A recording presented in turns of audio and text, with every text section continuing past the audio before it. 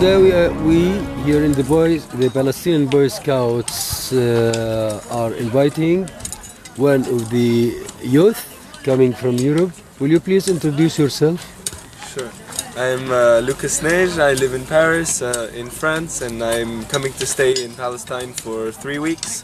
And I'm taking the opportunity of my stay here to take part in the activities with the Palestinian Boy Scouts here in Farah.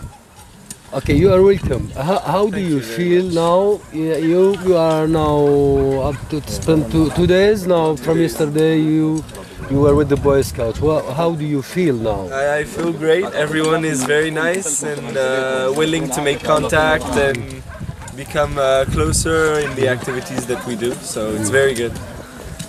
Do you expect that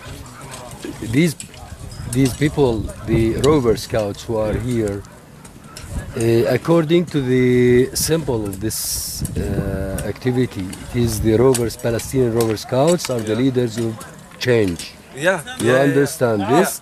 Okay.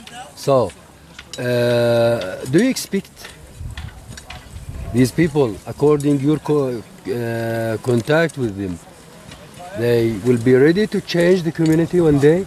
I think they will, and it's very good, and everyone is very close, and there's lots of solidarity going on, and everybody helps each other. So I think if this can become even more important in the society than in the community, it will be a great help. There is still one question, but we may get the answer next year. Okay. Do you, if you get an invitation to participate in the second camp for the Rovers next year, because there will be more than 500 Rovers. Do you have a direction, or do you like to participate again with the Palestinians? It seems I've only been here for 2 days and it seems great already. So yeah, if I have the opportunity and if I am able to come here, then sure.